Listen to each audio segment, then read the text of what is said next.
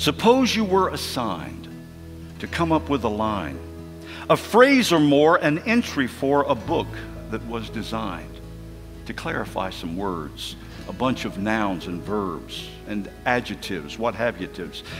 But here's the classic curve. The definitions need to come from folks like me, a dictionary grown from very ordinary seeds. Now, wouldn't that be cool? A layman's language tool made for and by the average guy from life's own public school. Well, with that thought in mind, how would it be to find that wisdom was the word they'd love for you to help define? Since we're imagining this fictionary thing, let's say that we change you to me and I'll just play first string.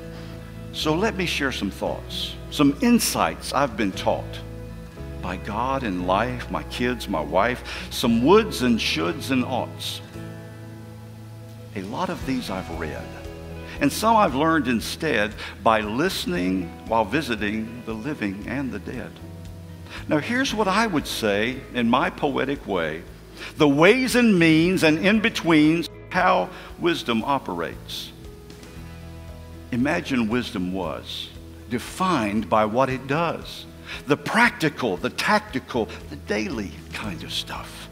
Well, in a way, it is defined by how we live. It's what we know and how we grow from what life has to give. I do not see a wisdom recipe. For I know wisdom surely isn't some commodity. It's knowing what to do, a shrewd, discerning view. And in the end, it's discipline, discretion, prudence too. A keen ability to live life skillfully. That's why God's Word contains Proverbs and other wisdom keys. Ecclesiastes too, and all that Job went through. His loss and pain can be our gain and teach us what to do. It takes integrity plus great humility. Isaiah 6, no magic tricks, just lots of woe is me. Since we're all made from sod, let's drop the prideful fraud. Send knowledge back to college till it learns the fear of God. You see, a brainiac might be a maniac. Intelligence is relevant, but won't keep you on track. Emotionally smart, intelligence of heart. Yes, I contend that in the end, real wisdom is an art. Since Jesus Christ is Lord, I know He's keeping score. The pain, the loss, the daily cross, it all means something more. See, wisdom, I believe, we ask for and receive, not right away, but day by day, so incrementally. Betrayal from a friend, a quote we hear again. The Lord can weave a tapestry just using odds and ends. A passage or a verse, distress or something worse.